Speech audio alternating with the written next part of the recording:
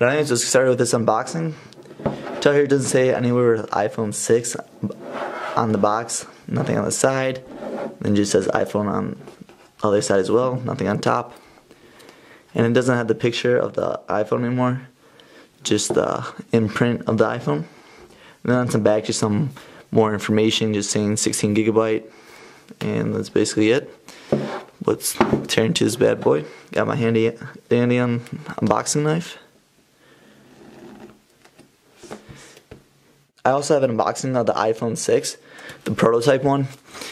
If you guys want to check that out, the link's gonna be down in the description box below. This is the real one from Apple. And it's kind of cool if you could compare them and see how off or how close people with the prototype were with the actual iPhone. So this seems a lot bigger and just like the prototype when I unbox it. I have my iPhone 5S for comparison. I'm going to have lots of head-to-head battles with iPhone 5S and 6 Plus coming soon, so make sure you check out those videos. But let's place this off to the side. We're going to take off the wrappers in a second and see what else you get inside the box.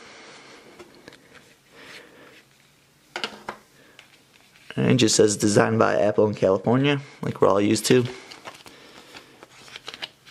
This side doesn't open up, just a little pouch. Just iPhone 6. Doesn't open or anything, no start guide or whatever. Just some iPhone information. And of course, the famous Apple stickers.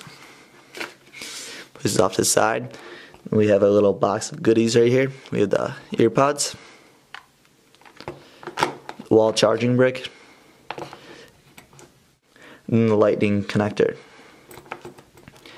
Nothing too crazy right there. Let's take a closer look at the phone. First impression of the phone, it seems very lightweight. Take off this wrapper. I know you guys like to hear that sound effect. Let's see if this has any juice on it. The power button on the side, and it's turning on. And just a quick little comparison to my iPhone 5S. Looks like a good amount thinner, considerably thinner. But just the screen size on this thing is a lot bigger. But I'm gonna get started with this iPhone. Check it out. Check out iOS 8. I'm gonna have tons more videos, tips and tricks with iOS 8, hidden features of that, giveaway with iPhone 6, even a stress test and a drop test, hopefully with iPhone 6 if everything works out. So make sure you guys subscribe. Tons of more videos coming your way.